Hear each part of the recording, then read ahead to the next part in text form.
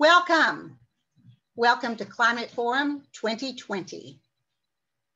This is an important election, and we want to thank our candidates for being here tonight. Running for office is no small feat, and we appreciate your commitment to good government and your commitment to our climate.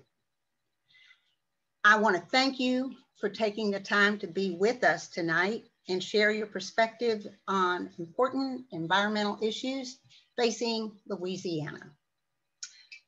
I also want to thank you, our attendees, for being here tonight and for taking the time to learn about the various candidates and their position on environmental issues.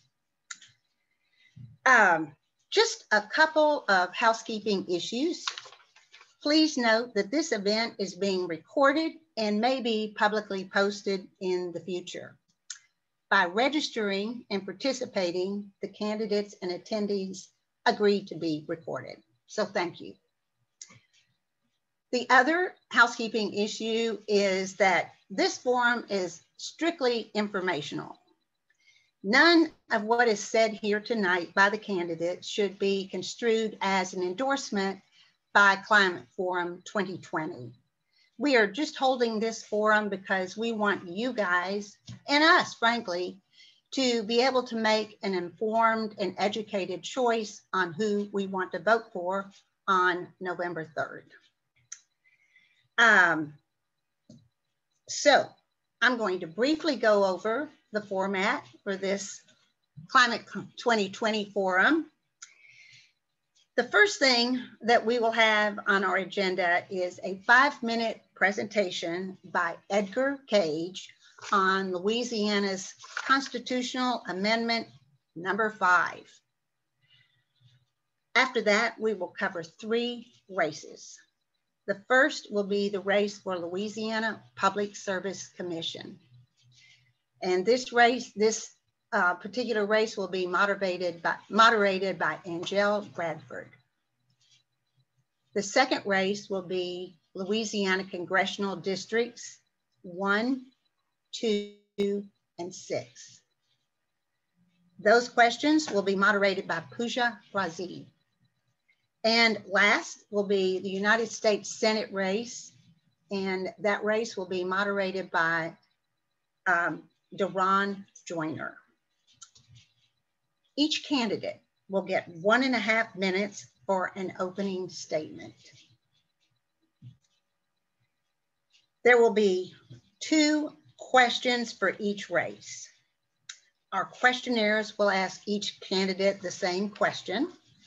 And these questions came from a written questionnaire that we sent to our candidates that is available to you. The candidates will have 1.5 minutes to answer the question. You'll know when the time is up because there will be an audible beep. But we also have a timekeeper. Penny Priestet, wave your hand. Okay, she's gonna hold up a couple of signs. So candidates, you'll see a 30-second warning, and then a 10-second warning, and then a stop, and there'll be a beep, a buzzer or alarm when your time is up. Awesome, thank you, Penny. And thank you, candidates, for honoring our time commitment. After each group of candidates has answered their 2 questions, we are going to have a small amount of time devoted to questions submitted by the audience. So if you look down at the bottom of the screen, there'll be a Q&A. And all you have to do is click on that and write your question in. And one of us will pick up on that question and ask the candidates. You can direct that question to any race you want or to a candidate. And that will be basically the gist of our Climate 2020 forum. I do want to take a quick opportunity to thank our wonderful sponsors. These sponsors are, in order, New Orleans Interfaith Climate Coalition, Extension Rebellion, New Orleans, Climate Reality, New Orleans, 350 NOLA, or 350 New Orleans, I lied.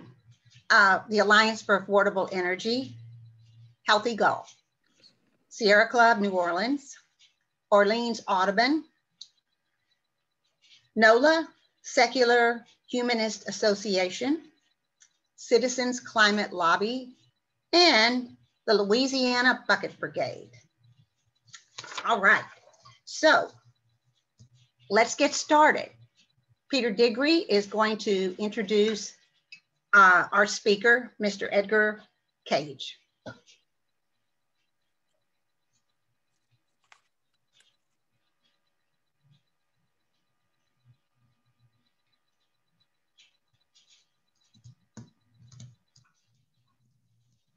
You're muted, Peter.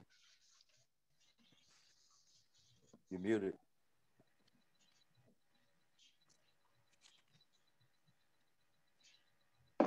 Edgar Cage is one of the top leaders of Together Louisiana. Specifically, he's responsible for legislation. He's on site at the Capitol constantly, knows the ins and the outs, and is always fighting for a just Louisiana. He's going to talk to us about what is probably the second most important vote that you're going to be casting this year. So, Mr. Edgar Cage. Okay, thank you, Peter. On November 3rd, Louisiana voters will vote on whether to amend the state constitution to create a new corporate tax exemption loophole for industries. Now, if could change the slide, Peter. This is what voters will see on the ballot. Do you support an amendment to authorize local governments to enter into cooperative endeavor ad valorem tax exemptions with new or expanding manufacturing establishments for payments in lieu of taxes? Some stories only make sense in the context. So we're going to start by giving the context of how this amendment came about. It is important to understand what the amendment would do, and that's why we think it's really a big deal. One of the most important things to happen in Louisiana in recent years is citizens have started winning against states' gigantic corporate tax subsidies and loopholes. In 2019, St. Bernard teachers closed loopholes on the Chalmette refinery. They claimed $4 million in school revenue. In 2019, local officials in St. John the Baptist regained control over these exemptions from the State Board of Commerce and Industry. Residents organized and the school board and parish council rejected Marathon's exemptions for the first time. St. John's property tax revenue will increase next year from $57 million to $100 million, an increase of more than $40 million in a single year. So that's the context for Amendment 5. Now, citizens are closing the largest corporate tax loopholes in the history of Louisiana. So industry set out to create a new loophole, and that is Amendment 5. Here are 7 things to know about Amendment 5.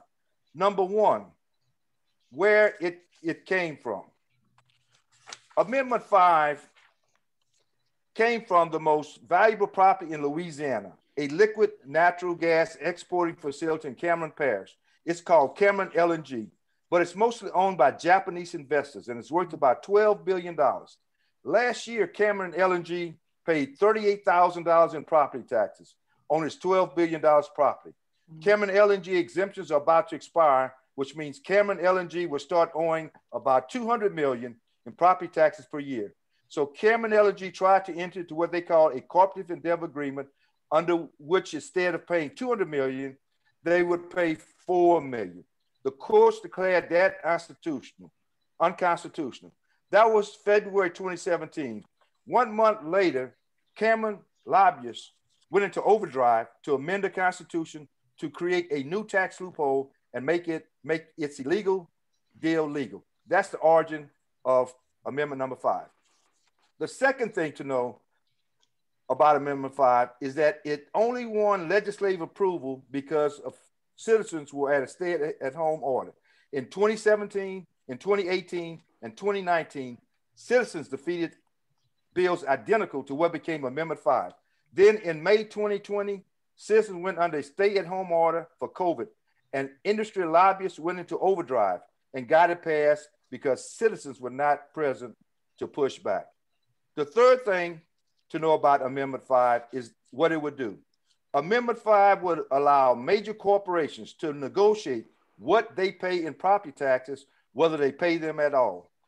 It would let one group of taxpayers, industrial manufacturers, have a different set of rules for taxes than anyone else. Instead of paying the tax rate approved by voters, they would be able to pay whatever amount they're able to negotiate through special agreements called cooperative endeavor agreements. Amendment 5 would create one set of rules for industrial corporations and another set of rules for everyone else. The fourth thing to know about Amendment 5, it has no guardrails or restrictions on what tax exemptions could be approved for industrial corporations. Corporations would not be required to create any jobs to get tax exemptions. Exemptions could go to businesses that are actively laying off their workforce. There'd be no restrictions for polluters or dirty industry. But the most incredible of all points is number 5. About Amendment 5 is number 5. Puts no time limits on the duration of its cooperative endeavor agreements.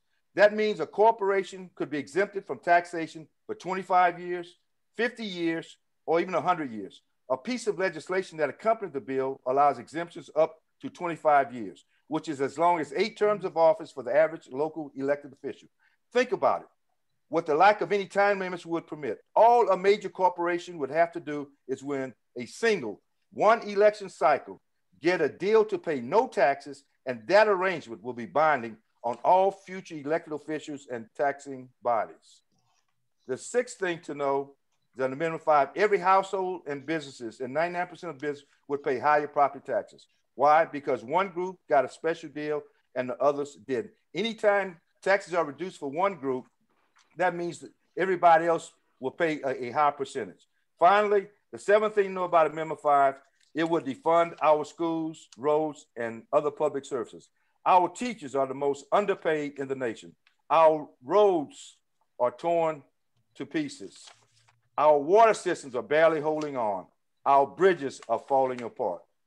We know how things got this way. Throughout the last century, while powerful special interests were carving Louisiana's tax code into Swiss cheese with loopholes and inside deals, citizens weren't paying attention. We're paying attention now. On November 3rd, informed citizens across this state can show that we're paying attention now by voting against Amendment number 5. Thank you. Thank you.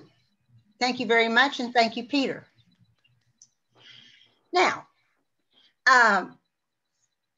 we are going to hear from the candidates who are running for the Louisiana Public Service Commission, something a lot of people don't know about, but has a significant amount of power, especially as it relates to energy in the state of Louisiana. Angel Bradford will introduce the candidates and moderate the session. Angel? Thank you.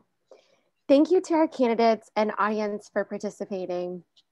We will now begin the section for candidates for Louisiana Public Service Commission. District 1. We invited all qualifying applicants. Those who accepted are here, and who I have as present are as follows: William Bortfield Jr., Green Party; Alan Bourne Jr., Democrat; J. Kevin Pearson, Republican. So 3 out of 6, I believe. Please note that all accepting candidates were given a questionnaire. Their written answers can be found on the website for this event. The verbal questions were chosen from the written questions. Audience, you may submit your questions through the question and answer function. We will allow each candidate 1.5 minutes each for their opening statements and answers to each of the 2 questions we prepared for them. For each round, the order of candidates is alphabetical. Please concentrate your answers towards climate issues in Louisiana. Candidates, please mute yourself when not speaking and unmute when you are speaking. First, we will do opening statements. Mr. William Bortfield Jr., you will have 1.5 minutes to give your opening statement. Thank you for having me today. My name is William Borgfield, and I am running for Public Service Commission in the Public Service Commissioner spot in District 1. I'm currently a student at UNO studying political science and pre-law. Aside from that, I'm a marketing assistant at a local law firm in New Orleans. Although the who is important, the why is also equally important. I believe, and my reason for running mainly, is that any commissioner who takes any amount of money from any utility company that they regulate is unfit for office due to conflict of interest. What we've seen is this district has been robbed of an independent commissioner since 2008, and it's time that we start to phase out unethical behavior in the state government, and we have to do this one part at a time, one office at a time. I'm just trying to do my part and try to create a better Louisiana for everybody going forward. We know that currently we see a climate crisis occurring. We see hurricanes, our most active hurricane season we've had on record. We need to take a stand and move towards green and clean, efficient energy that will not harm our environment further than we already have. And we need to start healing the process that we've caused.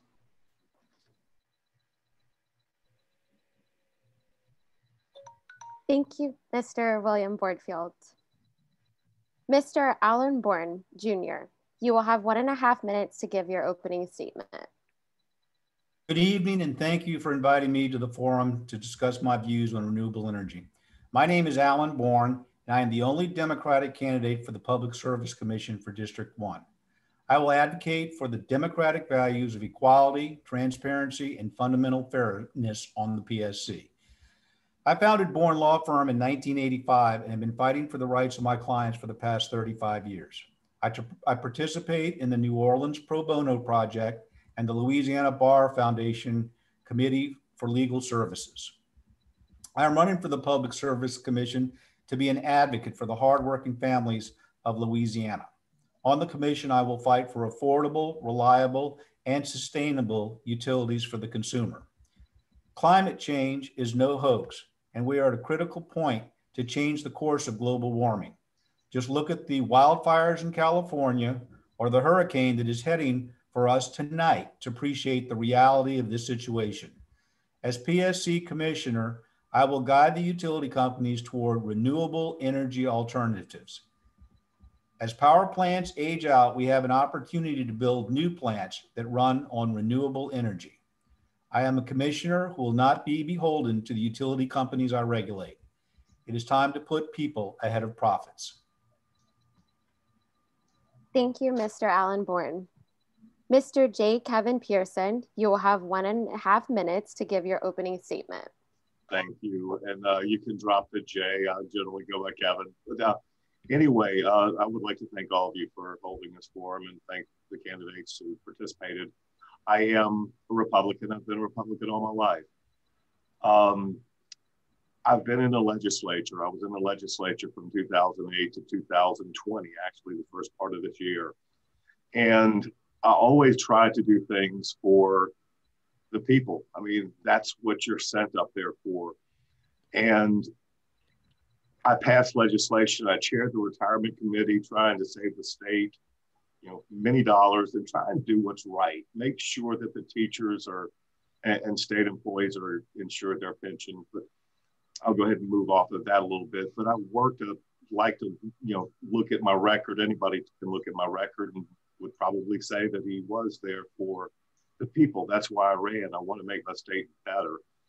And maybe I am a little bit unique in this, not unique from one perspective. Mr. Borgfield said that he will not take money from the companies he regulates. And I made that pledge as well. And perhaps Mr. Warren, welcome all of them and encourage all of them to do well.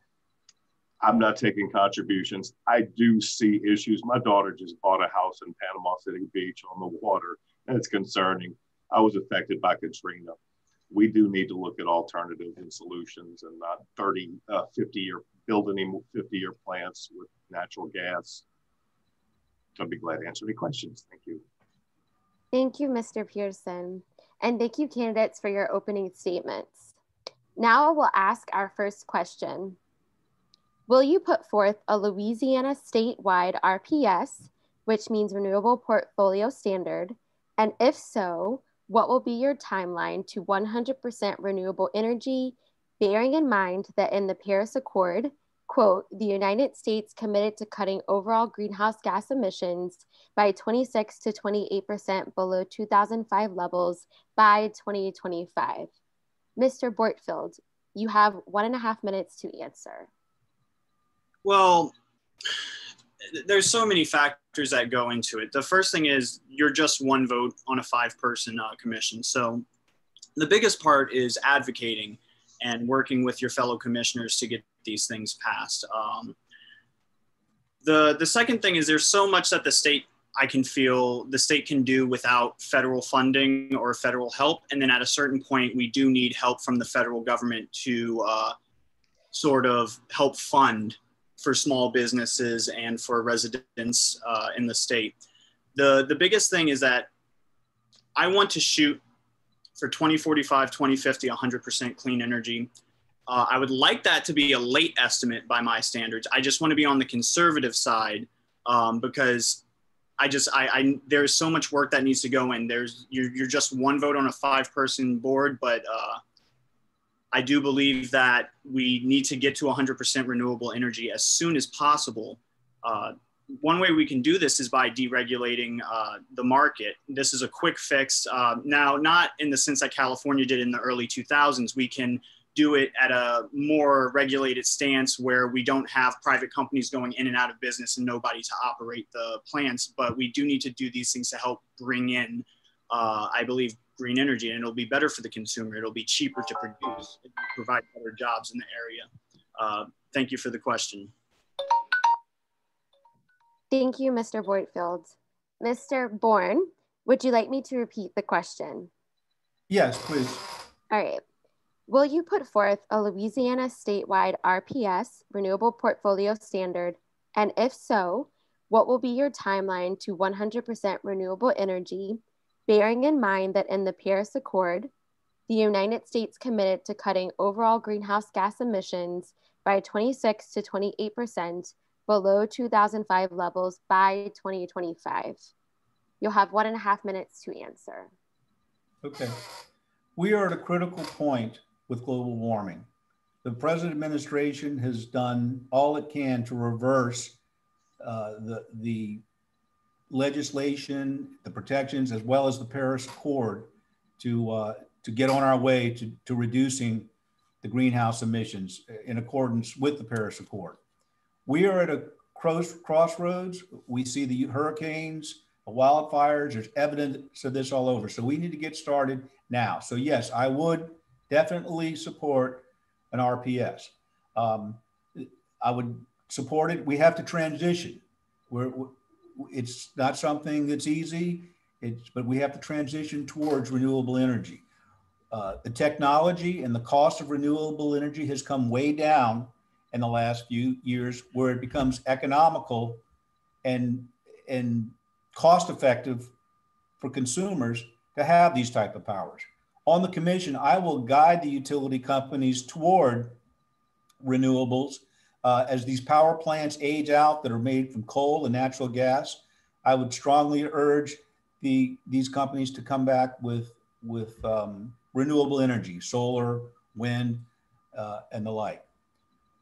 So yes, I am an advocate. I would like to get back into the Paris Accord. Hopefully Joe Biden wins and we can get on our way with this. Thank you, Mr. Bourne. Mr. Pearson, would you like me to repeat the question? I think I'm good with that, with the question. All right. One thing that I was going to say is I think the goal of 2050, I know we talk about 2025, but the way things have gone, I think that's a little bit of a optimistic goal now, but it's certainly something that I think we can migrate towards. For example, I've spoken with one of our cooperatives, our electric cooperatives. They have a new contract coming up in 2024, and I asked them what they're looking at and what they expect to get. They came along and said, it's like, there's a ton of solar out there. There's a lot of solar that they'll be able to use. and the solar that will be out there, I actually think that it'll lower the rates. And I absolutely am a strong believer of believing that as technology advances further and further, we're going to be able to, it's just going to be much more cost effective. As far as a renewable portfolio standard, I'm not sure if, certainly I would be glad to come up with something towards that. But as far as that, I think that is something that is led by the governor and perhaps the legislature. But I do see companies that are migrating, and look, the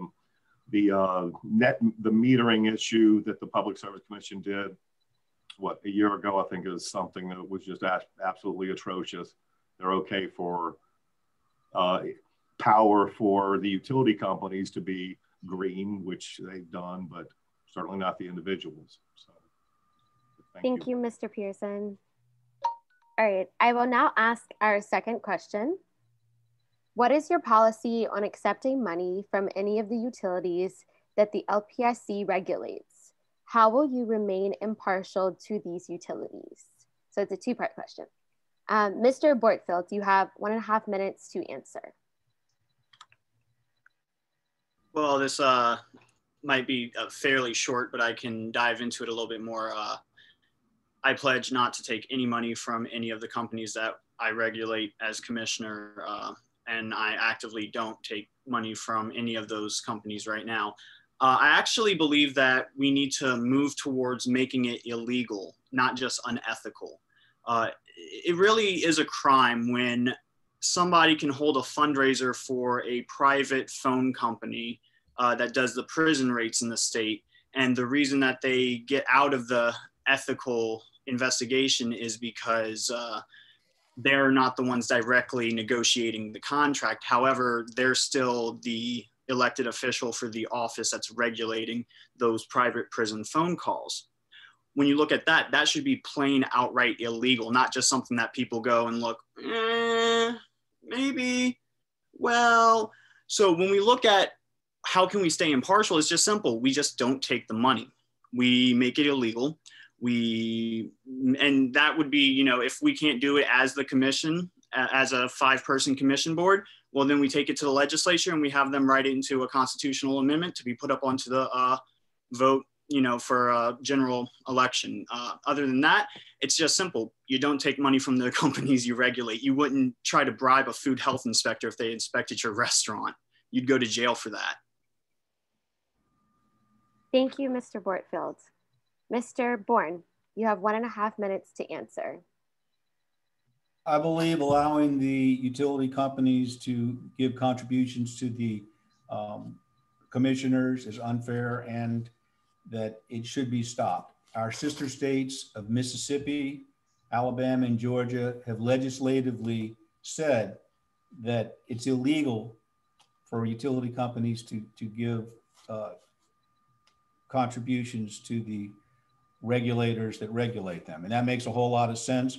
And in time and history, we'll wonder what took us so long to come to that. But I would strongly support, and this is a legislative move that would need to be done. It's not something that the Public Service Commission controls. These utility companies like incumbents. They know what they get. They give them a lot of money to do campaigns, so it makes it hard and difficult for persons trying to get on the commission and going against an incumbent because they're bankrolled by the utilities. So I have not taken any money from the utilities. I don't plan to. And I believe that it should not be done. I believe that on the other hand, we need to work with utilities because they offer us valuable services and we need to steer them. They're in it for the profit. We need to make utilities, give them incentive to go green and to keep rates low by giving them a profit incentive. So that's my answer. Thanks. Thank you, Mr. Bourne. Mr. Pearson? Hey, we're 3 for 3 on this one. I did initially, I haven't taken any contributions from the companies that we regulate, and I have vowed not to take contributions if elected from any of the companies that we regulate. And I do believe look, as being in the legislature, I'm not trying to make a big deal of that, but you could see it. You could see many instances where people would be maybe always keeping that in the back of their mind. It doesn't have to be a constitutional amendment. It could be a bill. I'll tell you what, in my 12 years in the legislature, I never saw a public service commissioner up there, but you bring a bill that does that, and I guarantee you some of them will be up there. But I would be supporting getting rid of, I agree with both. There is too much money. For example, they give AT&T, just for example, I believe get $42,000 to the incumbent. $42,000, do you think they do that for nothing? I mean, really, anybody has to be very naive. Whereas your typical legislature over the same time frame might have received $500 over that time frame. Not really going to have a lot of effect on them for that. But once you start looking at the 40,000, the 30,000, and that's not even including the individual contributions from employees of the companies. So the short answer, won't take the money from any of the companies we regulate. And that's, I think, something that we should migrate towards for the commissioner. Thank you. Thank you, Mr. Pearson. Thank you, candidates, for your answers. That concludes this part of our forum. Thank you so much, all you candidates, and thank you, Angel. And I want to thank all the candidates in advance for keeping to the time limit. I know it's kind of hard to do, and we appreciate it very much. Thank you. The next group of candidates we're going to hear from are those who are running for Congressional Districts 1, 2, and 6. Pooja Prazeed will be the moderator for this section of our debate. Pooja. Hi, everyone. My name is Pooja Prazeed. Welcome to Climate Forum 2020. First of all, thank you to all our candidates and audience for participating. We will now begin the section for candidates for Louisiana U.S. Representative District 1. Steve Scalise is the incumbent. We invited all the qualifying applicants. Those who accepted are here. Please note that all accepting candidates were given a questionnaire. Their written answers can be found on the website for this event. The verbal questions were chosen from the written questions. As a reminder, audience, you may submit questions through the Q&A function.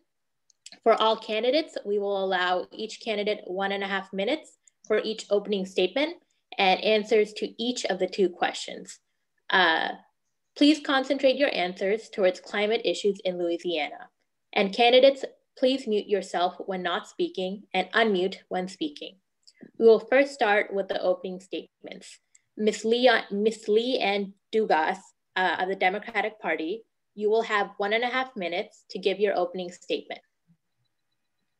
Well, good evening, everyone, and thank you very much for inviting me.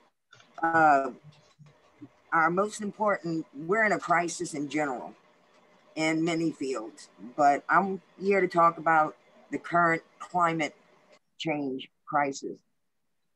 Here we are, we're all getting ready for a storm, number 6.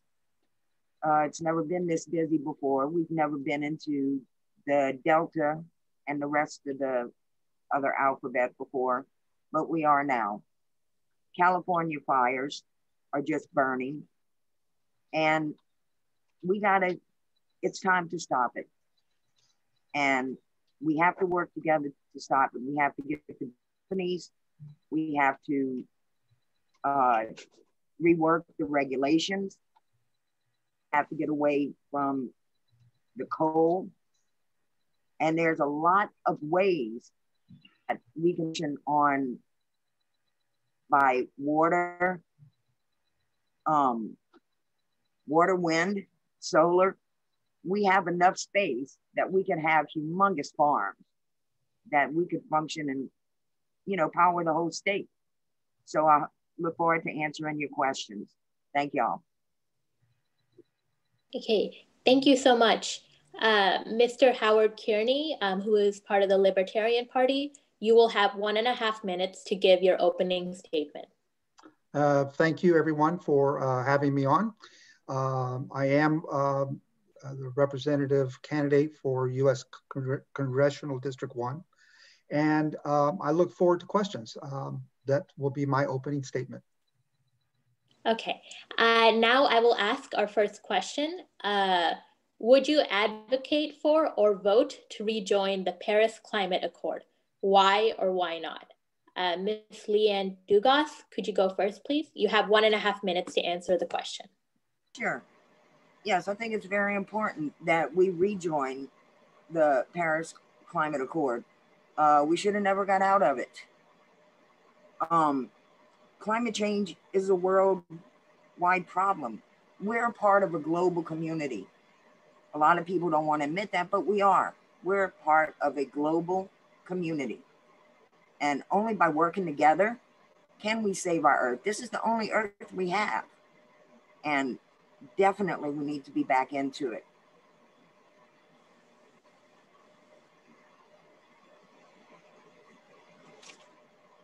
Okay, thank you for your answer. Mr. Kearney, would you like to go next? Would you like me to repeat the question? No, I've got it. Thank you. No, and if you don't mind, I'll just read from what I wrote here just to make it sound more coherent than my babbling. No, I would not vote to rejoin the Paris Climate Accord. First of all, man-made climate change is not real. Second, it is highly costly in terms of jobs and would do close to nothing to address the supposed climate change.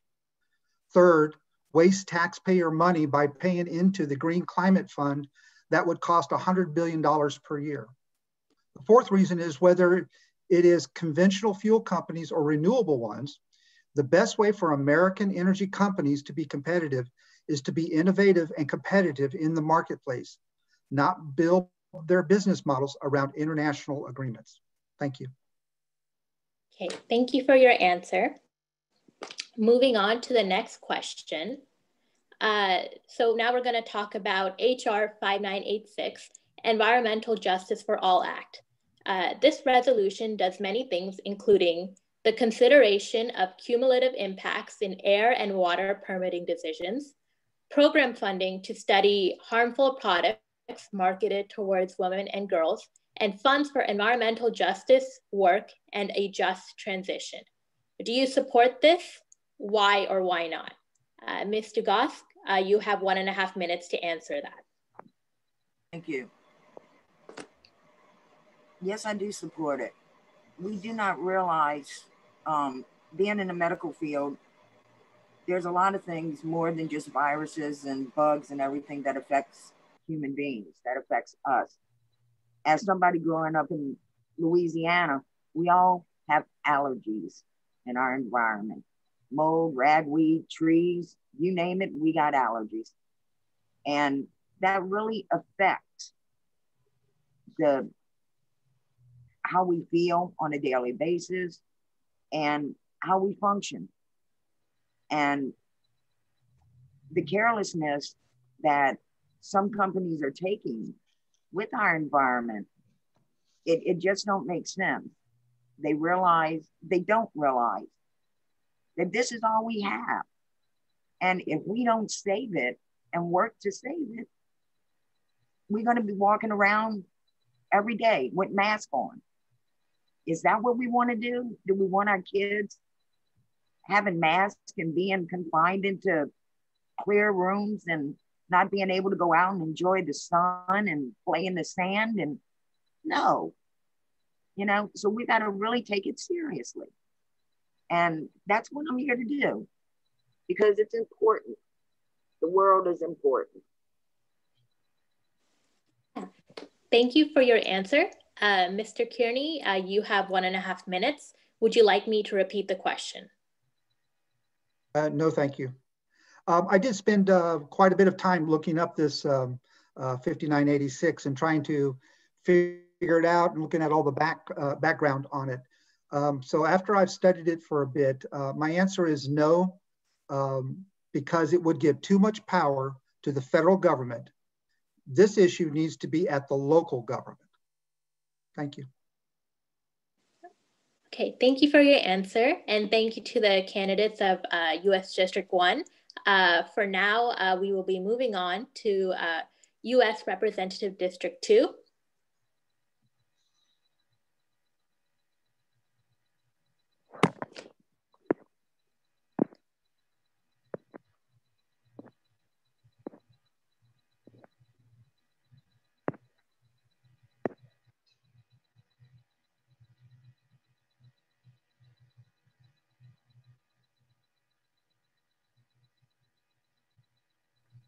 Sorry, I was on mute. I'm so sorry about that. So we're moving on to Louisiana U.S. Representative District 2. We will start with the opening statements. Is Mr. Batiste here?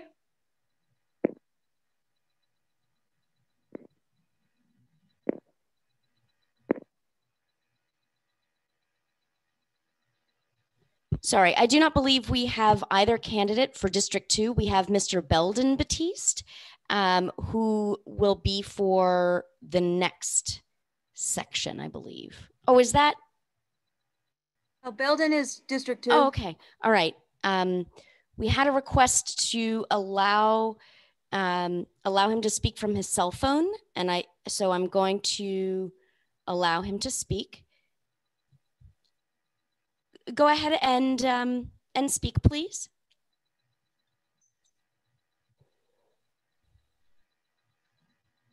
Opening statement. Oh, Mr. Batiste, you have 1.5 minutes to give your opening statement. Go ahead. He's still muted. Unmute.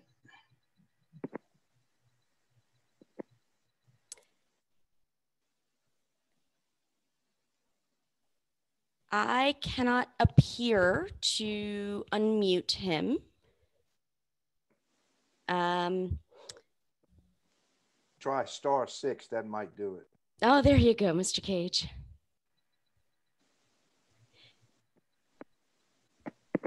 Mr. Batiste, if you can *6 on your phone, if you've called in and I've enabled your Okay, he's trying to call in right now. Okay. So you might have to let someone else go first, and then he'll be there. He is. There he is. Okay. You see him? Is he 504-508-3284?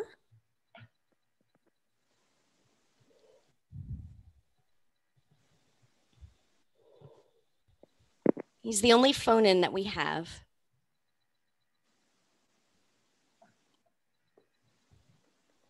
I'm sorry, it says Belden Batiste. That's him.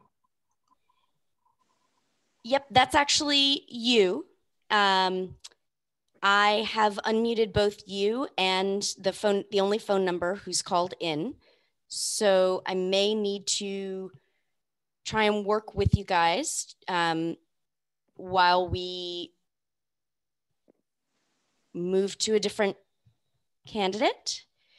Try again, Mr. Batiste, one more, was it *6? Trying to get you to log in now. Can you get in? They're trying to do your opening statement. There we go, I can hear you. Can you just give your opening statement? What you mean? Just give your opening statement. All right, how did... Just go ahead and talk, they can hear you. Hi, my name is Belden Batiste. I'm running for the 2nd Congressional District. The reason why I'm running, because the guy that's in this Congressman Cedric Richmond, and he accepts money from chemical plants, big for oil companies, big corporations, and on the issue of climate change, he votes against it every time. So I'm in there, and one of the things I want to say, I will not accept money from organizations that harm our environment or community in any kind of way. Thank you.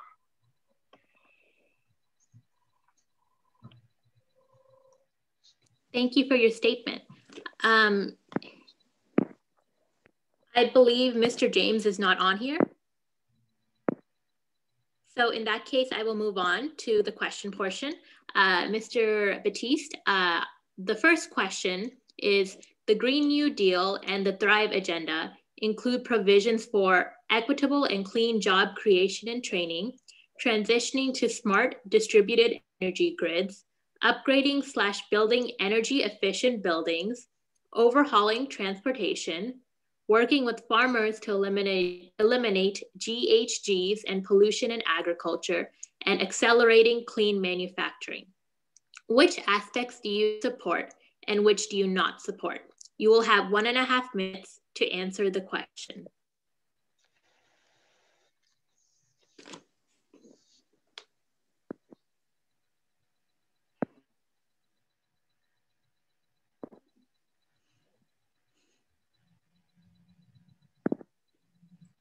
Mr. Batiste, you're on mute, I believe. Wait, I'm sorry. I had you muted. You got to start over. Go ahead. I'm sorry.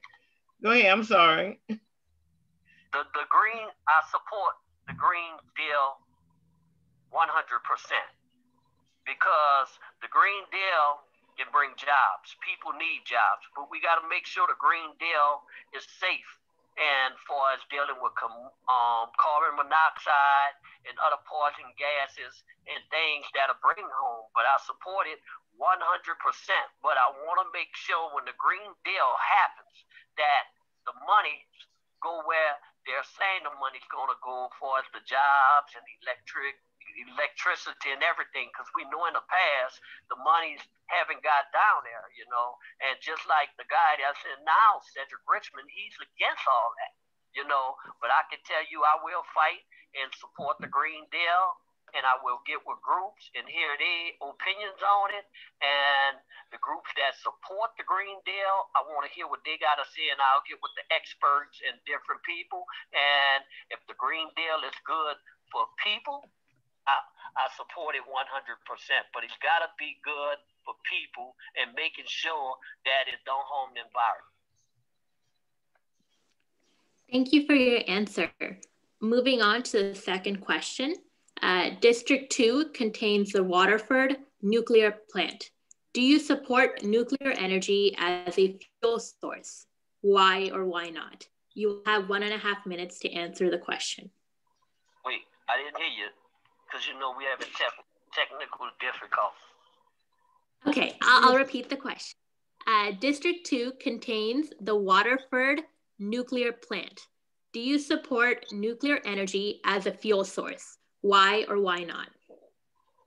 Yes, I support nuclear energy because I think it'll be good for the community and the people. Now, if the nuclear energy is not safe for the people, if I get in Washington, D.C., I'm going to deal with groups that know about it and deal with people that know about it. So if I'm saying, yes, I support it, but if it's something I'm missing, like something I don't know about the nuclear plants after I talk to the groups and the groups that think it's safe, that's who I'm going to be with. I'm going to always do the things that's best for the people in the community. Okay, thank you so much for your answer. Now we will be moving on to U.S. Representative District 6. Those who accepted are here. The two candidates present are... Okay, Noonie. So we finished? Well, I don't know. We got to wait and... Yes, hi, Mr. Batiste. Yes, we are finished with your portion, and now we are moving on to District 6. We appreciate your answers. And now we will start with the opening statements. Mr. Torregano, who isn't with any party, you will have 1.5 minutes to give your opening statement.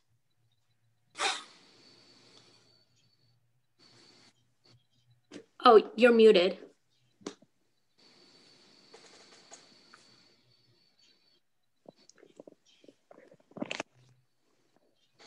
Hello, can you hear me now? Yes, we can hear you.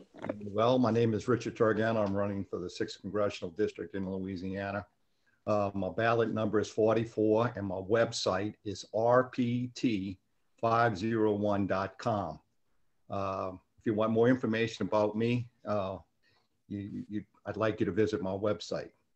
And I guess the question is, why am I running? It's no different from if I was to go to college, go to church, join the military. It's something that's important. It's something I wanted to do. Kennedy, a while back, asked what we could do for our country. And one of the things we need to do is run for political office. It has to be the epitome of living in a representative democracy, is to run for office. I have a good platform. I have my heart and head is in the right place. And I think the middle class needs someone representing them, because I think they're underrepresented. The Democrats of special interest groups and identity politics. The Republicans have large, big business, big money. And so it kind of leaves the middle class out. And my campaign slogan is, the status quo has got to go. And that can be no better example than what happened in the presidential debate. I can't believe that the Republican Democrats couldn't put up two better candidates than what we've seen on television. To me, they're Tweedledee and Tweedledum. Both, they have no business. The two oldest presidents in the world are two oldest presidents ever to run for president, and they put them up. That's got to be a better way. That's why I'm an independent. Thank you. Thumbs up. Okay. Thank you for your answer. And now we will move on to Mr. Williams, who is a Democrat. You have 1.5 minutes to give your opening statement. Yes, ma'am. Thank you, Madam Moderator, and thank you to your co-panelists for giving me the opportunity to engage. So my name is D'Artagnan A. Williams, and I'm the candidate for the 6th Congressional District for the state of Louisiana. Amongst all things and above all things, I'm a father first, and I take pride and joy in being so. I'm a serial entrepreneur by day. I'm the founder, chairman, and CEO of Duck Pond Technologies, Inc., which houses and holds, in fact, owns 10 unique patents in the space of fraud detection, detainment, and deterrent. I'm also a catalyst for change. And I believe that Louisiana is ripe. I believe that Louisiana is ripe and ready to take lead as a state here in the United States with a strong agricultural base and a very dominant presence in the petrochemical industry. And in recognizing that, I'm a catalyst for change as it respects the New Deal, the New Green Deal Agreement initiative. Thank you for your answer. Now we will move on to the question portion. So the first question is, on October 16th, 2019, the Department of Energy approved the Plaquemines LNG project in your district. Do you support continued investments and development of LNG facilities, liquid natural gas, for export? Mr. Torregano, could you please go first? Yes, I support the LNG project. Brings jobs to Louisiana. And until we convert to help the fossil fuel, till we convert to fusion and fission power, we're going to need all the natural gas or fracking so that we don't spend our money sending it overseas to obtain imported oil. So until we have, the development of fusion power and fission power, which I call for, a 10-year crash program to develop both. The fission would be thorium, molten salt reactors, and fusion technology, which we don't really have a viable fusion technology program, but we need to have it started. That's why I'm calling for a crash program in 10 years. So yeah, I would support the LNG fracking until we had viable fusion and fission technology. Thank you. Thank you for your answer. Now moving on to Mr. Williams. Would you like me to repeat the question? No, ma'am, I think I got it. Okay, you have 1.5 minutes. Sure. So I do support the continued investments and development to the extent that they provide jobs and economic opportunities for these communities. However, we also know that these fossil fuels facilities raise a plethora of health and environmental concerns that may have irreversible effects. The LNG industry is being marketed as a safer option, but these statements are substantiated, and for these reasons, I cannot fully support the expansion of these facilities beyond the bare minimum usage needed to compete in a sustainable society. The oil and gas industry has recently taken a hit from the pandemic and was already in a longer term decline as fossil fuels began to become less profitable while the world transitions to a green economy. Since District 6 covers part of that Southeast Louisiana coast, which includes many offshore oil rigs and gas, ships and vessels, and onshore petrochemical refineries and LNG export facilities. So in that light, in that regard, I would not support expansion, but I do support the simultaneous, if you will, continuous and constant investment of new job growth and opportunities with regard and introduction to the new Green Deal technology that is more spurgeoning and progressive than not. Thank you for your answer. Now we will move on to our second question. Have you accepted contributions or donations from any fossil fuel, energy, plastics, petrochemical, utility, or special interest PACs? And will you commit against accepting such contributions?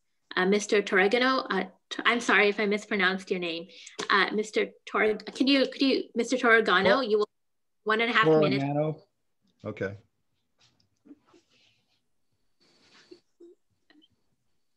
Sorry, you will have 1.5 minutes to answer the question. Please go ahead. Could you repeat the question again? Yeah, have you accepted contributions? Oh, okay, right. No, I haven't accepted contributions and wouldn't accept contributions for anyone or any PAC. I think that goes without saying. I got that listed on my website.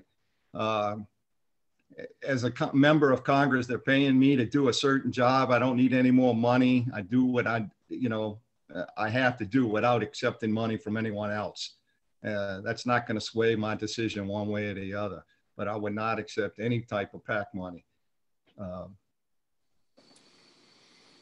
Thank you. Okay, thank you for the answer. Mr. Williams, we will go to you next. You will have 1.5 minutes to answer the question. Would you like me to repeat it? Yes, ma'am, please and thank you. Have you accepted contributions or donations from any fossil fuel, energy, plastics, petrochemical, utility, or special interest PACs? Will you commit against accepting such contributions? So the short answer is no and yes. But I will remind your viewers that the incumbent, Gary Graves, has accepted 99% of his war chest from petrochemical companies and the like. My campaign is being funded and fueled by voters, constituents with whom I readily identify, who understand what stress, strain, and struggle looks like, and who are not as disconnected, if you will, from the everyday lives that we experience here down on the ground level. To the contrary, the incumbent has, in fact, taken in each and every dollar of his war chest, and by the tune of less than 1% from Big Petro. And I wanted to offer that remark so as to draw a stark contrast in between what a people's campaign look like and what a big corporation campaign looks like, as it appreciates fossil fuels by comparison and in contrast to the Green New Deal. Thank you. Thank you to the candidates for their answers. Now I will be handing it back to Claire to introduce the next segment. Thank you, guys. Thank you, candidates. We appreciate that. And thank you, Pooja. The next and the final group of candidates will be the candidates that are running for United States Senate. Deron Joyner will be our moderator for this section. Deron.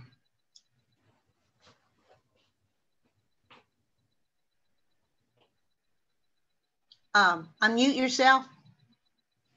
Can everyone hear me? A little bit louder. Can everybody hear me? A little louder. Oh, 1 second.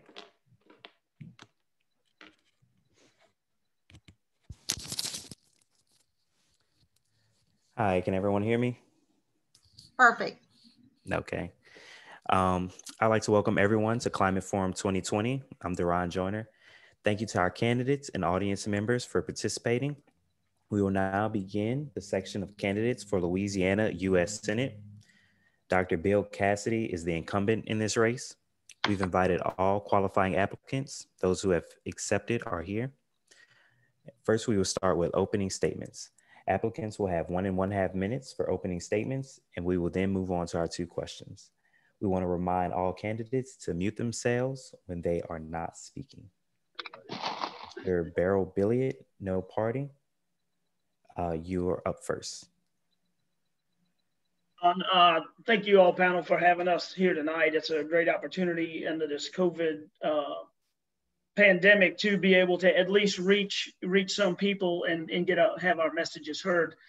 You know, we are in a crisis in our country on many different levels. And, you know, people always ask me, why am I running for office? And the short answer is in 1985, as a senior in high school, I stood up and I made a commitment and I took an oath to defend the United States and the Constitution against all enemies, foreign and domestic. And I served in the United States Marine Corps. I did honorably then, and I look to serve again in a different capacity and following and to protect my fellow man against the challenges that we face today. You know, in light of all that's happening in our country, I'm involved in this race because it's more important now than in any time of our lives to be involved in our political races. But it's time we put our political party affiliation aside and do what's best for America, do what's best for our climate, and do what's best for all the people. And it's being proven every day that we need to work together and compromise and come back into the spirit of compromise instead of the spirit of competition, and work to come to a mutually beneficial future that's sustainable for all of its citizens. So thank you very much. Thank you, Mr. Billiot. Is Mr. John Paul Borges present? Okay. Is Mr. Alexander John present? Okay, we'll move on to Mr. MV Vinny Mendoza, Independent Party. You'll have 1 1/2 minutes to give your opening statement. Hi, my name is Vinny Mendoza. In Louisiana, we have an environmental emergency that affects the health of our children, local communities, and the entire state.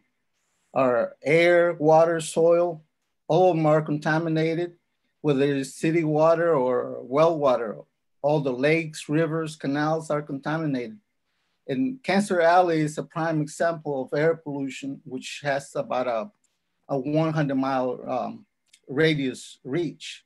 For this reason, I'm involved in creating a agrarian reform as part of the Green New Deal.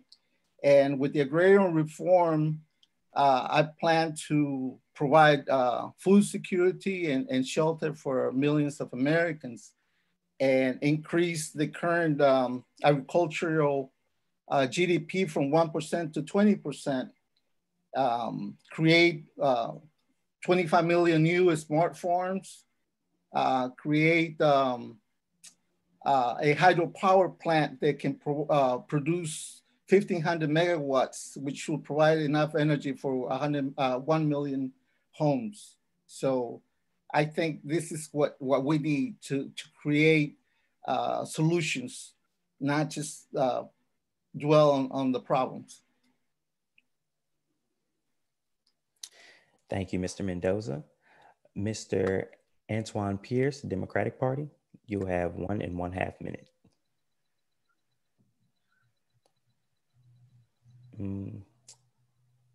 Is he not present? Yes, I'm here. Can you hear me? Okay, I can hear you. Okay, great. My name is Antoine Pierce. I am number 12 on your ballot. I am running against Bill Cassidy as a Democrat. Of course, I am a staunch supporter of the Green New Deal, especially the revised version that's specific to the South. This has been something that we have championed for a long time now, specifically the interest of cleaning up our air and water, moving to renewable energy, trying to be competitive with our neighbors to the west in Texas, who are leading the country in wind power, creating millions of jobs here in Louisiana. This is something that we can do if we have the political will to do it.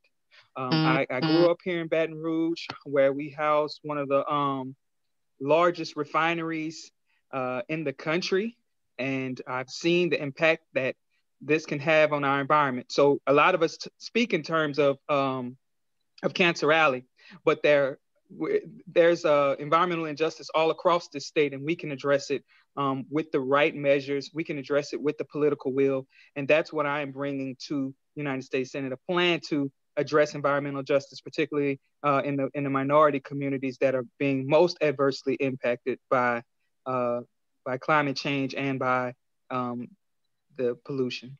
Thank you. Thank you, Mr. Pierce. And now we'll hear from the surrogate for Adrian Perkins. You'll have 1.5 minutes for your opening statement. Hi there, thank you. Hopefully you can hear me all right.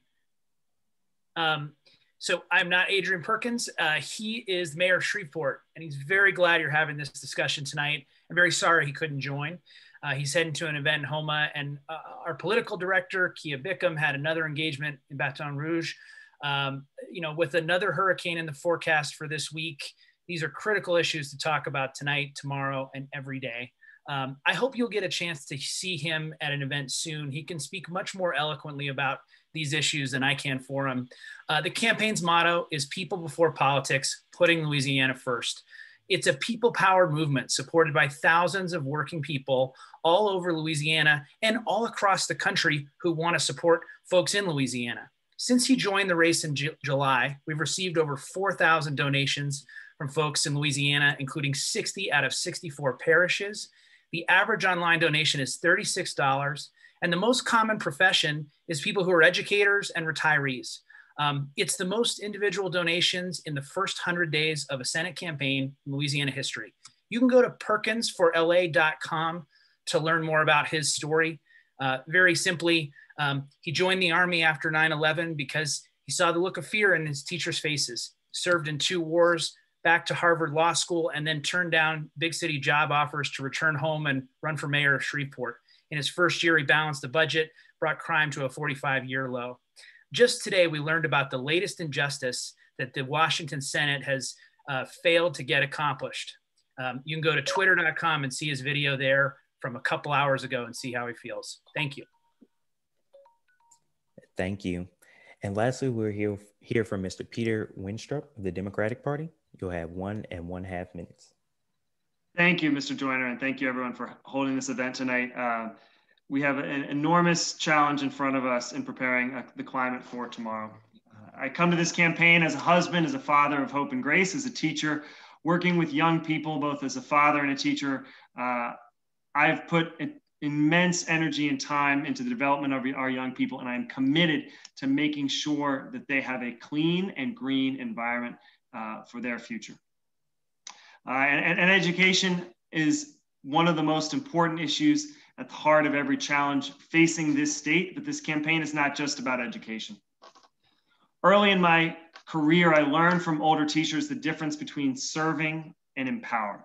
Serving, giving things to students, telling them what to do, and empowering, giving them tools and trust to find solutions, to be the agent of their own change. And that's what this campaign is about, and we've seen the need for that in the last year. We've seen this presidential administration gut EPA protections in the midst of a respiratory crisis. And on the other end, I've stood with Sharon Levine and folks at Rise St. James at the YCI water permitting meeting, standing with folks who are fighting for a better environment. So I'm committed to solutions that empower people with local data about pollutions, empower people with the private right of action to sue for environmental harm, and empower local governments with access to a national green bank to invest in changes that will make a more sustainable future. Thank you, Mr. Winstrup. We will now move on to asking our first question. A 2017 study by the International Monetary Fund covered in Forbes showed that the United States subsidized the fossil fuel industry $649 billion annually. This is 10 times more than we spend on education. Do you support such subsidies? If not, what will you do to reduce them? Mr. Billett, you're up first with 1.5 minutes to answer.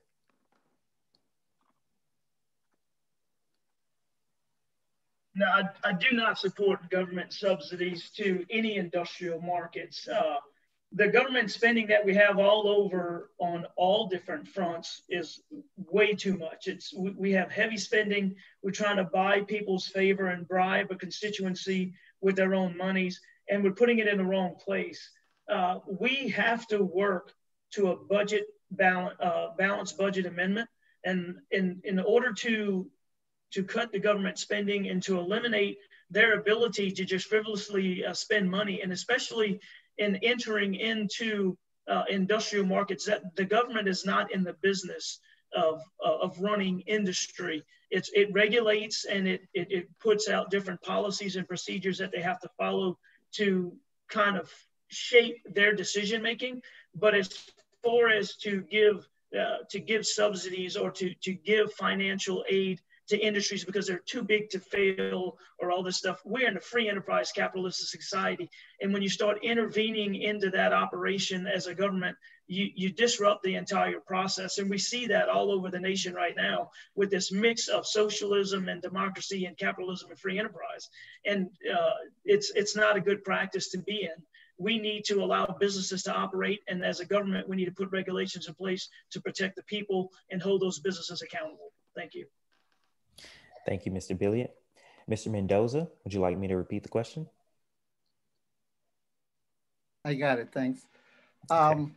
I'm opposed to subsidizing the fossil industry and also the agricultural industry. Why should we pay people millions of dollars not to produce? It's crazy. I was the assistant to the Inspector General of the Air Force, and I saw a lot of fraud, waste, and abuse, particularly in the area of war profiteering.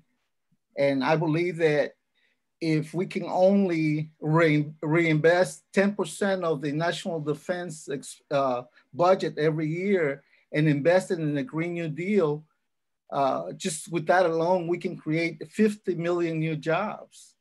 And we can create, everything can be for clean energy, 25 million new smart farms. 100 years ago, the GDP for agriculture was 80%, and we had 6 million farms taking care of 100 million people. And now we only have 2 million farms taking care of 350 million. So we need to reinvest the American tax dollars. But definitely no subsidies to the fossil industry. Thank you. Thank you, Mr. Mendoza. Mr. Pierce, you're up next. Would you like me to repeat the question? Yes, please. A 2007 study showed that the United States subsidized the fossil fuel industry $649 billion annually. Do you support such subsidies? If not, what will you do to reduce them? The answer is no. I do not support the subsidies given to the fossil fuel industry. If anything, I think what we need to do is be looking at repealing those subsidies and reinvesting those dollars into programs that are going to clean up the communities that they've damaged. As a matter of fact, we need to be looking at carbon taxing those industries as opposed to offering them, for lack of better words, welfare. So that's what it is. We need to be creating a people-centered economy that focuses those subsidies that are given to fossil fuel industries into communities where they're most needed. We know that removing those subsidies will level the playing field in these communities, cause these industries that are making billions of dollars a year to pay their fair share into these communities, hold them accountable to the destruction that they're creating. So my first thing would be to repeal those subsidies, roll back those subsidies, push for local control, but more so on the federal level, since we're running for United States Senate, is to say that we cannot allow you to continue to receive those subsidies. And of course, that's going to be something that you have to look at in the tax code. Louisiana's tax code is convoluted, and it's going to take a lot of work to roll those things out of, and a lot of it is a very local thing, since, those subsidies are awarded on a local level. So, but we have to look at the tax code. We have to look at how we can reinvest those dollars that are given to the fossil fuel industry back into the communities where they belong. Thank you. Thank you, Mr. Pierce. Mr. Perkins Surrogate, would you like me to repeat the question? No, thank you. Got it. So Washington political games are making us sick. Right now, there's too many problems, not enough action, because the special interests are getting special favors. Mayor Perkins, I mentioned his video on Twitter about 2 hours ago. I want you to check it out. Bill Cassidy has taken millions of dollars in campaign money from special interests. You'll see how angry the mayor is that Washington just today said they won't pass a virus relief bill. Now, not a lot of senators know what a wish sandwich is. 2 slices and you wish something was in the middle. Our campaign won't take a dime of corporate PAC money.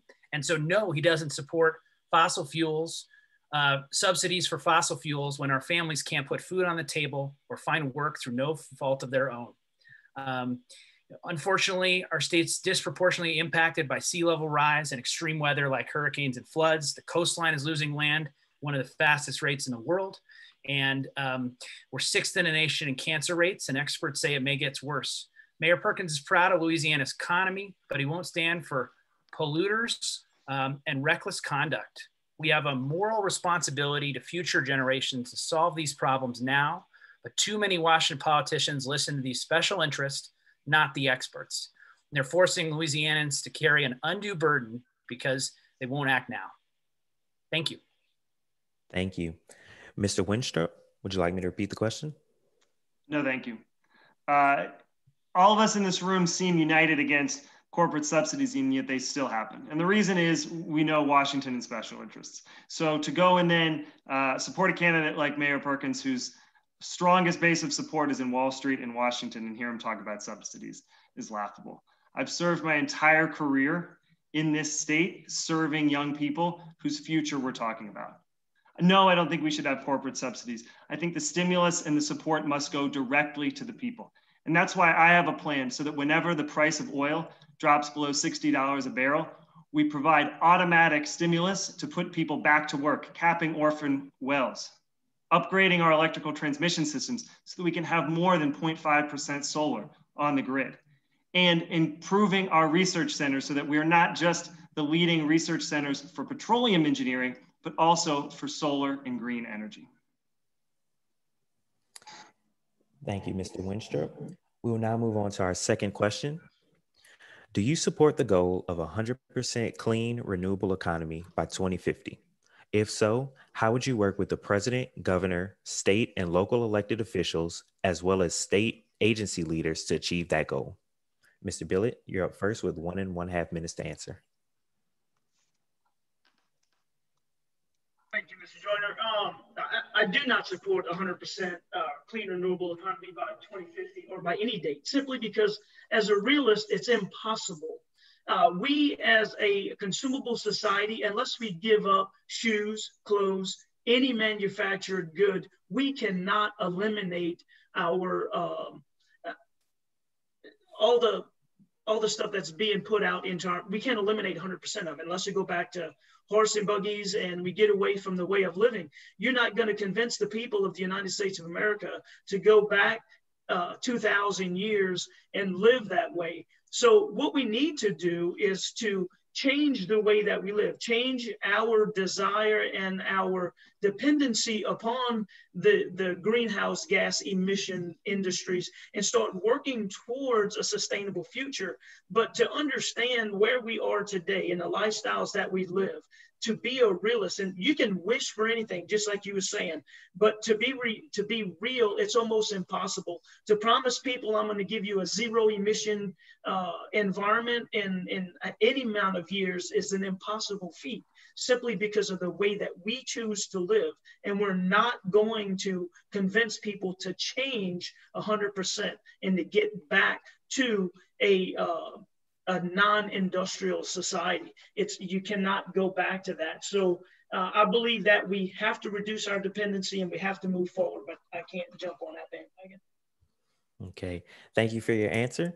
Mr. Mendoza, you're up next. Would you like me to repeat the question? No, thanks. I just like to differ with Mr. Billiard. There's nothing there's impossible. Everything is possible once you set your mind to it. And in this case, we just have to be open-minded and do a little more research. We have third world nations that have hydropower that is more advanced than what we have here in Louisiana. And we just, you know, if you look at the rail system, 100 years ago, we were basically number one in the economy, and we being like regressing, going back in time instead of going forward. So it is possible to reach the goal by 2050. And I believe they can be done in 10 years, within 10 years. The hydropower is the fastest possible way to create energy. And we have solar, wind power, geothermal. So we just have to be open-minded and look at all the projects that are possible, that they are being already used in different countries.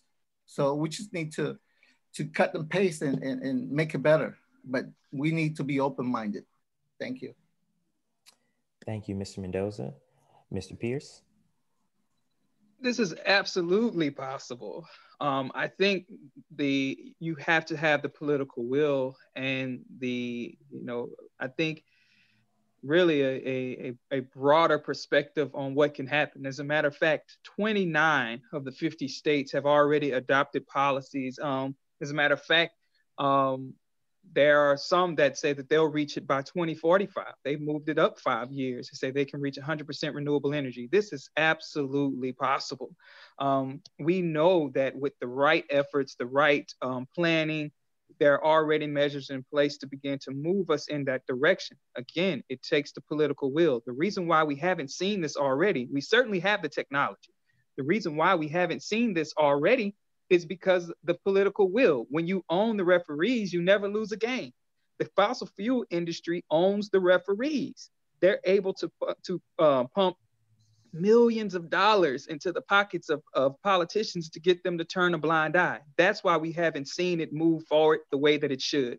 But those of us that are not owned by these industries, that are not paid for by these industries, can say we can look at other ideas. We can look at what other states are doing to already move themselves into that direction, that have cleaned up the pollution, that have begun to adapt solar energy, wind energy, water energy. They have begun to adjust their programs so that they can clean up their environments and create millions of jobs at the same time. So it can be done. It will be done with the right people in place. Thank you. Thank you, Mr. Pierce. Mr. Perkins, you'll have 1.5 minutes to answer. Thank you very much. And thank you all for having me here. Again, Mayor Perkins is really sorry he couldn't be here with you. And I just want to encourage people a couple things before I get to the answer. Number one, we're looking at another storm and just wish everyone safety and strength and grace. Early voting starts very soon. We want you to vote as early as possible so it reduces the pressure on election day.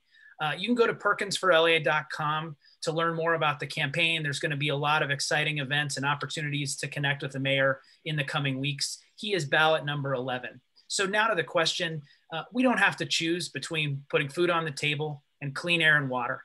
This year alone, 100,000 oil and gas workers laid off.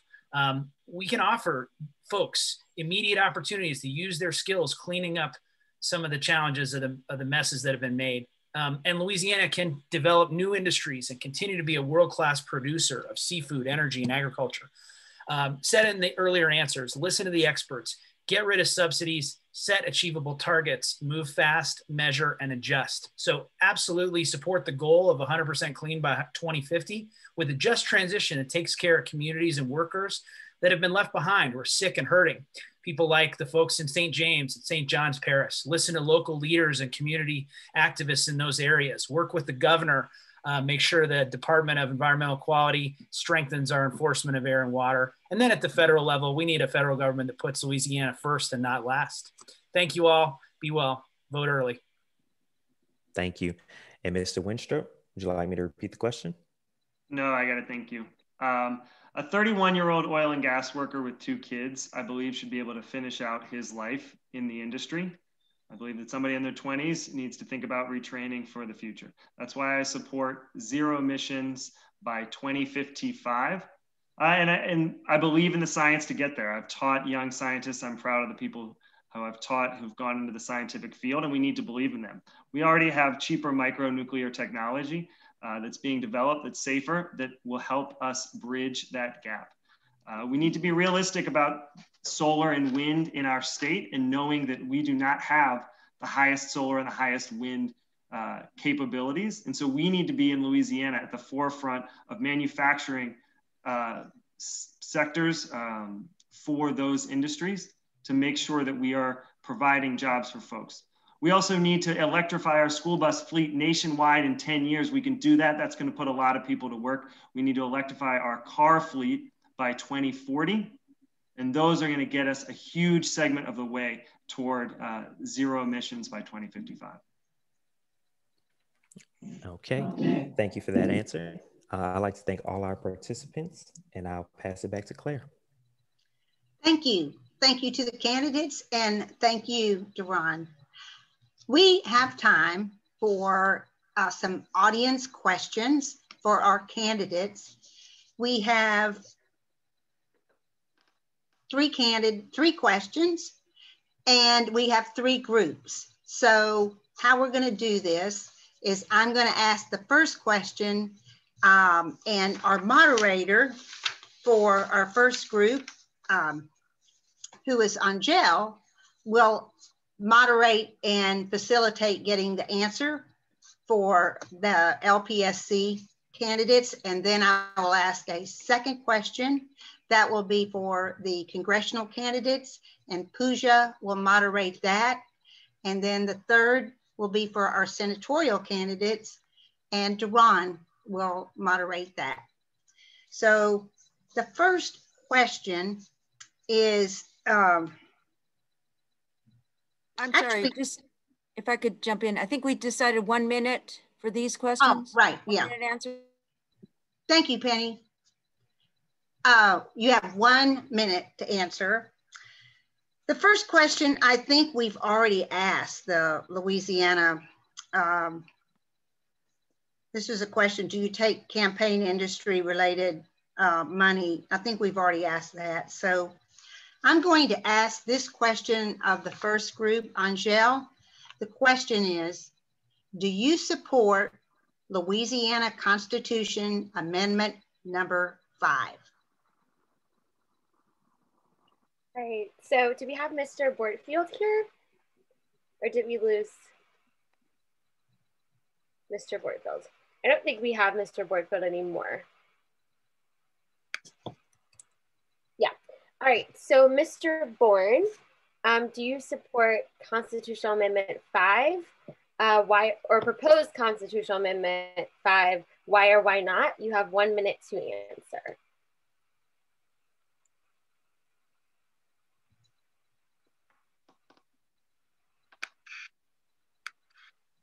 All right, I'll come back to Mr. Bourne.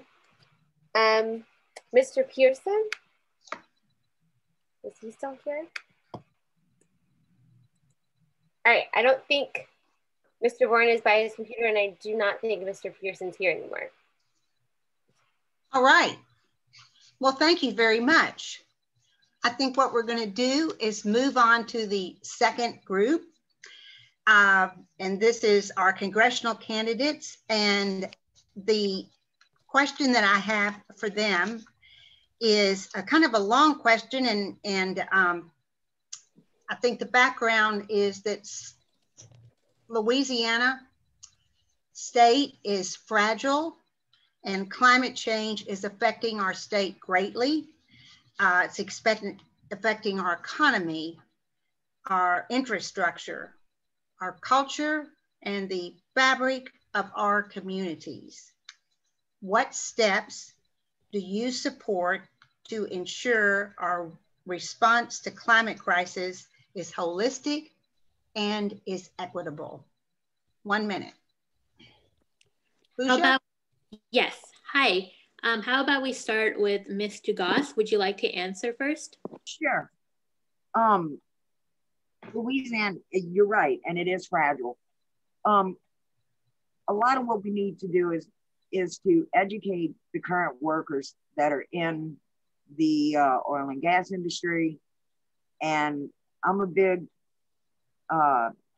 for vocational technical schools because we're moving into a new time and a new era. And why take somebody that's been there 30 years and fire them because they can't learn something new? Not everyone's cut out for a four-year college. We need to start with education. Let's retrain these people. And let's hold the corporations accountable to repair the damage to our coastal wetline. They need to be responsible for it. They need to repair it. And we need to work together. Because if we go our separate ways, nothing will ever get done. And water will be at the I-10.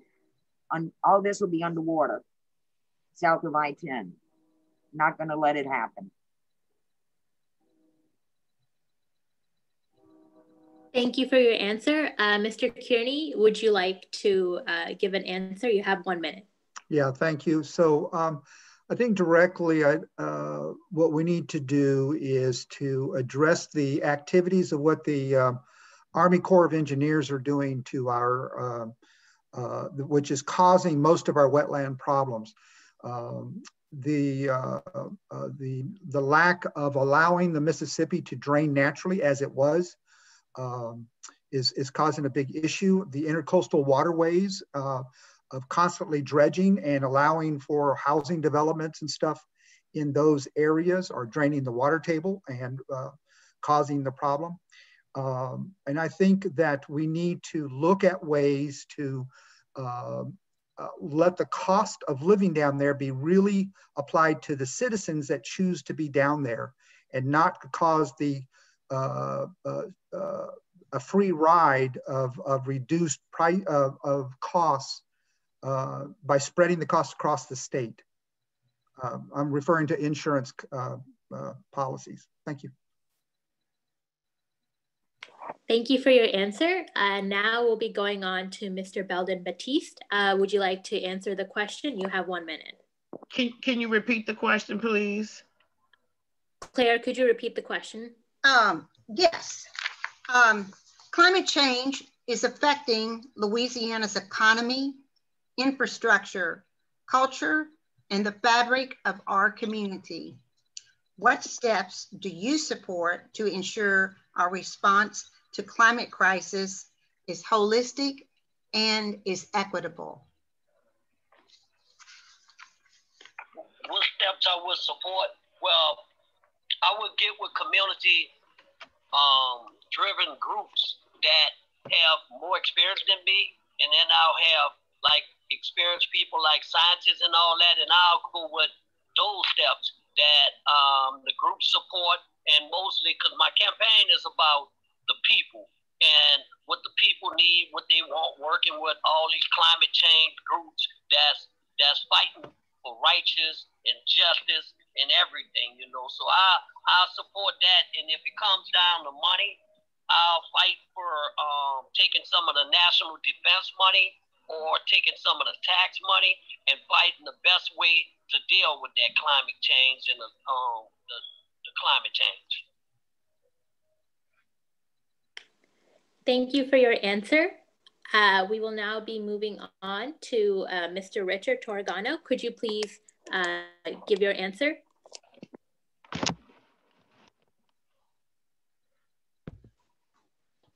Yes, I guess I'm not in the picture, but what I would do is defer this information to more technical people who have better answers. But what I have suggested is that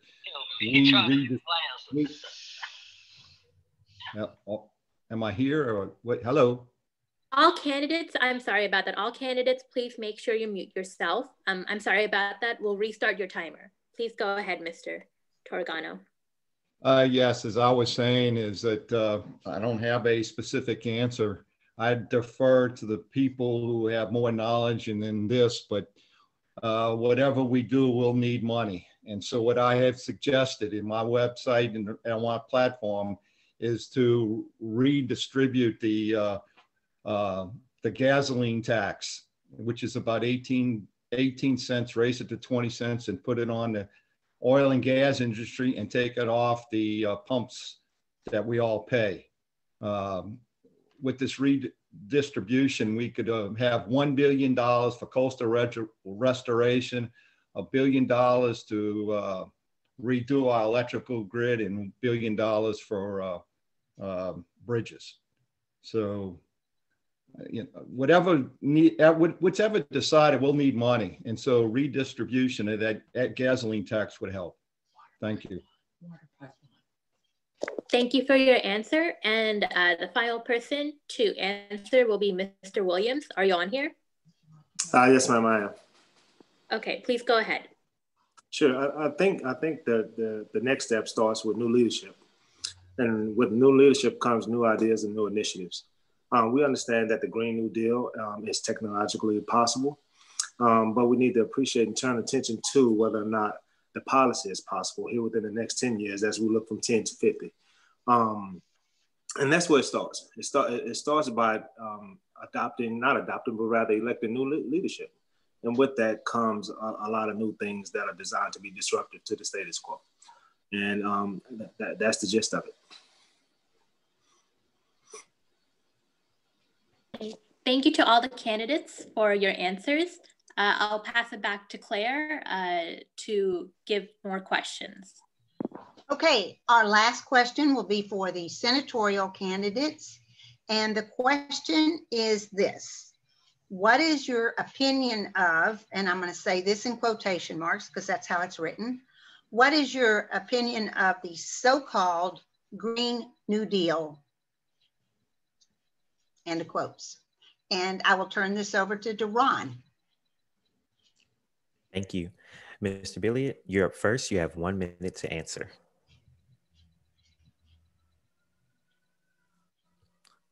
Mr. Billiot? Yeah, I was unmuting, sorry. This technological challenges. The thing is, this is a very complex issue, and it's almost hard to do it in a minute. And I think it's unfair that you get such a complex issue and to go through, just like all these questions are, they're compounded, complex issues, and no matter how you answer it, you can't fully grasp the entire concept in 1 minute. So just to make the short of it, I mean, this is almost unenforceable. The Green New Deal is a plan to get to clean energy, which we need to do. There's no doubt that we have to change and reduce our dependency on fossil fuels, but we're not looking far enough into the future. Just as with eliminating emissions, we're having battery operated cars that gives us a whole new problem with disposing of batteries once they end their life.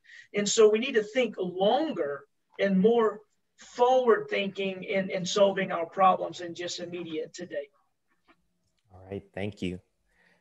We are now here from Mr. Mendoza. You'll have 1 minute. To me, it is a great new opportunity to create a better economy and to provide millions of jobs. And the Green New Deal can easily provide 50 million new jobs, which will create $1 trillion a year. And this will pay for Medicare for all, is going to pay for college education. And, you know, it means new roads for Louisiana and a light metro rail that can make more jobs. So it's a great economic opportunity, and we need to take advantage of it. Thank you. Thank you. We'll now move on to Mr. Pierce. 1 minute.